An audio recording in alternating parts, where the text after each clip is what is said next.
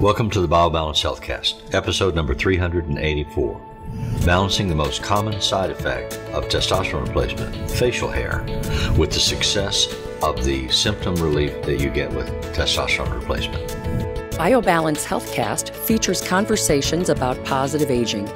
Your hosts are Dr. Kathy Maupin, Medical Director of BioBalance Health and a leading expert in treating symptoms of aging, and Brett Newcomb, a licensed professional counselor. Dr. Maupin and Brett are the authors of The Secret Female Hormone, the seminal work about hormone replacement therapy for women, which is available on Amazon or from Dr. Maupin's office at BioBalance Health. Dr. Maupin's office is currently accepting new patients.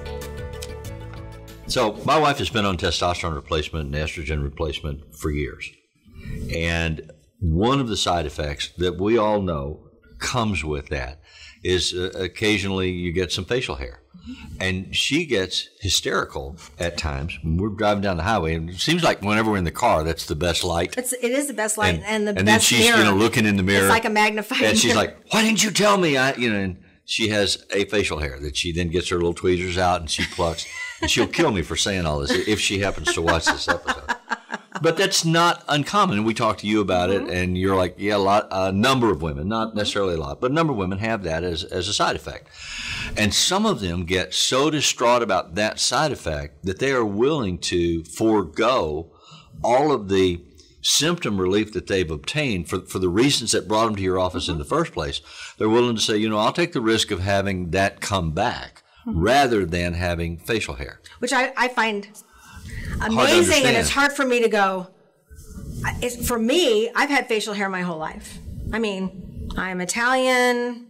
I had facial hair. I had lots of arm hair. I had, stuff that I had to deal with early on, like at 12 and the rest of my life. But when my ovaries were removed, no more facial hair and no more arm hair. In fact, all the hair, my head hair fell out. And I mean, I didn't have as much hair as I'd ever had before puberty. So it's not an unusual thing for me. So I just kind of go, well, it's back, so now I'm going to wax it, or I'm going to use an epilator. But there are things to do. You don't overreact to it. No, and I don't understand overreacting to it because there's so many ways you can get rid of it. But there's something else about facial hair that is emotional. That Absolutely. It isn't logical, because if you go, it's anti-feminine. Right, but if you say, I've got a libido back, my husband's happy, and I'm happy, and I've got orgasms again, and I'm losing weight, and my muscles are coming back, and I can exercise again, and I have energy, and then you go, but I've got some facial hair. I'm not going to do this anymore. Well, and that doesn't make any sense to me. Often it's white. I mean, it's clear. No, it's blonde. White, clear, blonde, but people, it's hard to see is my point. Right, and they see it. I can't see it across the desk. If I can't see it across my little little table in my office, then it probably isn't seen by many people. So, but it's different for them. It's hard for women who have never had facial hair to have facial hair. And granted, when we replace testosterone, we're not as good as God was about this. I mean, some people never had facial hair because it was balanced better, but we fix all their problems. So I grew up in the country 70 years ago in a very rural part of Arkansas. We had a circus that came to town periodically. Don't do that. This is nothing like that. No, it's not. Like that's my point, though. But tiny little hairs, or I mean, it is not like the bearded lady. Okay. So I didn't do it. You did it. That had to do with somebody who has a tumor or that makes testosterone out in an outrageous level. Yes, Dr. Maupin, I am aware. Yes, counselor. My point was that women have grown up with those cultural myths. And the myth of the bearded lady, it's a statement that it's not feminine, it's not ladylike, it's not attractive. And if they discover that they suddenly have this issue, which they think is an issue because they see it and they go, oh my God. Someone looking at them may not see it at all. Right. But they panic about it. I know. And then they say, well, this is so outrageous and so difficult for me to carry that I will give up these other benefits in order not to have this. So it's my job to bring it into a logical light. So I had a patient last week. Susan came in and I had reviewed everything. Right. I looked As at you her. always do. Before she came in for her follow-up visit, it was 3.5 months after her pellets, and I compared her lab to beforehand and looked down the lab. It was all perfect. Her estrogen had come in. She had menopausal symptoms. They shouldn't be there because her estrogen was now normal range for premenopause, and her testosterone was normal range for our pellets, where we know that they're effective. And everything else had evened out. We'd given her thyroid. Everything was great. So in terms of just lab, I was ecstatically happy. So when she came in, she was kind of not happy. And I said, "How are you feeling? This is great." And she just looked at me and she goes, "I have facial hair." I said, so how are your symptoms? Let me just back up for a second. We'll talk about the facial hair, but let me ask you, did this do any good? Redirect So that she would think logically. I'm trying to get her logical side of her brain in. So I went through every one of her symptoms, and they were all better. Mm-hmm. So we give every single patient a prescription for spironolactone. That is it's off-label. It's supposed to be a diuretic. It doesn't do diuresis very well, but it's great for women to not have facial hair. It suppresses that. The facial hair. Not hair on the rest of their body, just on their face. Just on their face. Okay. And it makes the head on their hair thicker, and their head thicker. Yeah. So hair on their head thicker. So I said, "So did you take the spironolactone?" Because she wasn't Greek, she wasn't Italian, she wasn't dark, she had lightish hair, and the hair I think she was talking about, because I couldn't see it, was blonde, but she didn't like it. I said, "Did you take the spironolactone so that you wouldn't have facial hair?" "No, I don't want to take it." I said, "Well, that's what I gave you, so that you could enjoy all the benefits of testosterone and not have the one side effect that testosterone can cause." Yeah, and so then you say, "Well, why didn't you take it?" Because we talked about it. I told you this was for this issue, and if you took this, you wouldn't have this issue. And she said, "I don't like to take pills." But she's taking a whole bunch. Which is an incredibly rational position to take. Yeah. Okay. I know. And then part of the reason people want pellets is because they don't want to take pills. Pellets are more natural. They're more like your ovary. So that makes sense. And I run into that periodically, but they take supplements, handful of supplements every day. That's pills. Right. So it's a cheap medication. It does very little except maybe remove some swelling.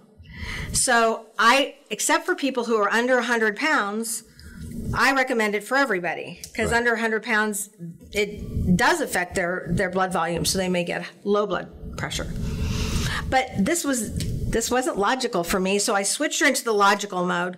And I said, "So you have all of these benefits. Your marriage is better. Your husband's happy. You're having sex more. You're enjoying it. You're sleeping better. And you're going to trade all of that for something that can be easily taken care of." It was actually a fast line, but it's an important thing. You're having sex more that you enjoy. Right. So most people perceive that as a benefit.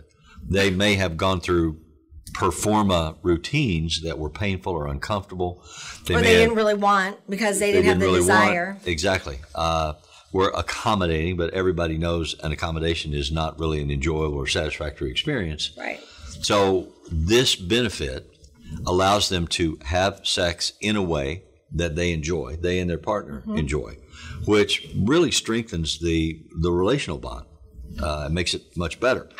So are you willing to put that back in the closet because you now have one or two facial hairs? And it's not like a beard. It doesn't present like mine looks. It's one or two facial hairs that they can deal with if they don't take the medicine. Some people, it's one or two facial hairs. In me, if I didn't take the spironolactone, it would be a fuzzy lip that was either slightly, it used to, when I was young, it was dark, but it would be kind of a whitish, almost gray look, shadow So for those of us who are Southern European, it looks like that. So like the scene in the My Big Fat Greek Wedding, where they're all sitting around before the wedding with something on It's either depilatory, where they're going to wipe the hair off, or it's a bleach, where they're bleaching it blonde, because blonde hair you can't see. So yeah, it's My Big Fat Greek Wedding. I mean, I love that because, not two.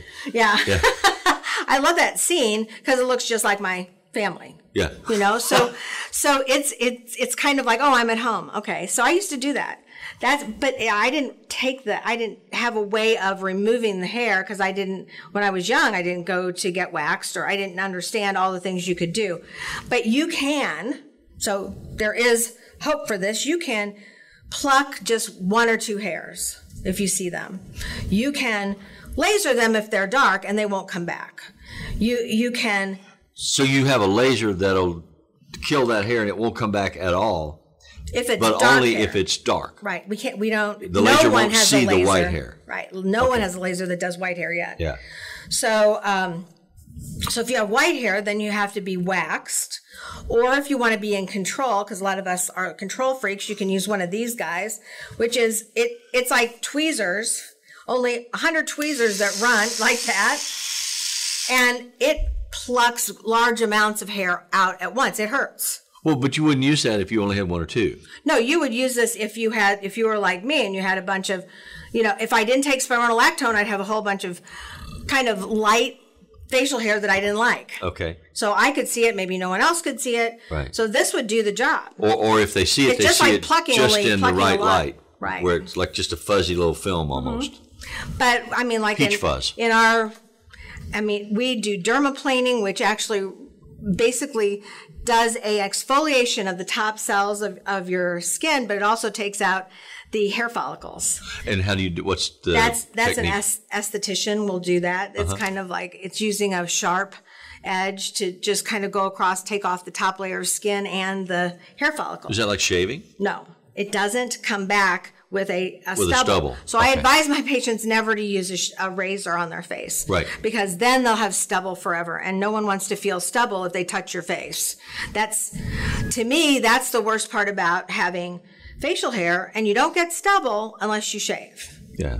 And so I know that there's a lot of, I took my daughter, she was modeling when she was a teenager, and she went to this amazing photographer, and this photographer is like, well, you need to shave between your eyebrows and shave and I'm like, oh, no, you don't. Right. We are not doing this. I don't care who you are. Yeah. No one in my house, no female shaving her face. So I just plucked out a couple of the hairs she was talking about. Yeah. That was nothing. And we went on. But I just couldn't believe that she would recommend that for any woman when she's into fashion and beauty. But she did. It's a fast way of getting it done. I just didn't think it was it was helpful for a young woman to believe that. Right. So this is something that's doable.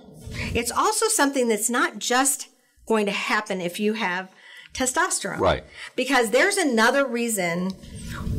If you think about it, all the little old ladies that you see, if you go to a nursing home, there's like, they've got black hair sticking out. I mean, my grandma had 2 or 3 of them. I'd be like, Grandma, can you see those? No, could you get them for me? I'd pluck her face. Yeah. She wasn't on testosterone. Right. She wasn't on estrogen. She had the adrenal gland was then making a lot of what we call male hormone, but it's an androgen, but it's not testosterone. Didn't give her any of the good stuff testosterone does, but gave her facial hair. So she had all of these things, and you see them when you go to Italy. If you see people over 50, they've got lots of facial hair kind of growing in, but they're not on testosterone. That's just their adrenal gland taking over for their ovaries. So they can use the same things. It's possible that women who are not on hormone replacement will have a similar issue. Right. But for a different reason. For a different reason. Yeah. So it's not always us. Yeah. But that's why we prophylactically use spironolactone, so that no one has this emotional problem with hair. And I get that, kind of. If I'd never had it, I guess it would be much more disturbing. But they get emotional when they aren't on testosterone and get that. So what is the medical definition of a prophylactic treatment? What is that? Is that a preventative, that means you protective? prevent it. Okay. So by giving patients spironolactone to take every day with their vitamins. That would be a prophylactic That would treatment. be a prophylactic treatment or a preventive treatment so they didn't get facial hair with testosterone therapy. Right. So it works at the follicle level. It doesn't decrease. It's not like you're giving somebody testosterone and then decreasing the level. So the relevance of this conversation is tied to the consistent message that you try to give all the time, which is that a woman should be actively involved in her medical decisions and should operate from a position of information. Right. And if she has the information, which literally, in the old days when I was in sales, we used to have a thing called the Ben Franklin close. And they always taught that you can never be a salesman if you don't close, if you don't ask for the question. Mm-hmm. And the Ben Franklin close is when you take a sheet of paper and divide it in half and put all the pros on one side, why should I buy this product? And all the cons on the other side, why should I not buy this product? And the salesman is then trained to help you stack the deck. But a lot of people find that to be a useful way to make decisions. And if you sit down and look at all the reasons why I should consider having hormone replacement therapy, because I have painful sex, or I don't have libido, I'm not lubricated, I can't sleep at night, I'm becoming osteoporotic, I mean, just all the things that we know. And you want to prevent heart disease, diabetes, and then on the other side, I might get some facial hair, which is another treatable, preventable, treatable. Yeah, exactly. Yeah. So don't just say, "Oh my God," and run away. It's not a good decision. And one more thing about making those columns. Yeah. By making the columns yourself, pro and con, you change the side of your brain from your emotional side to your logical side, which is where it should be to make a decision. That's why I always ask my patients all the symptoms before I then deal with the emotional question. Yeah. Because then I flip them into the reasonable part of their brain. And that makes sense because you want to make a reasonable, logical decision about your health care.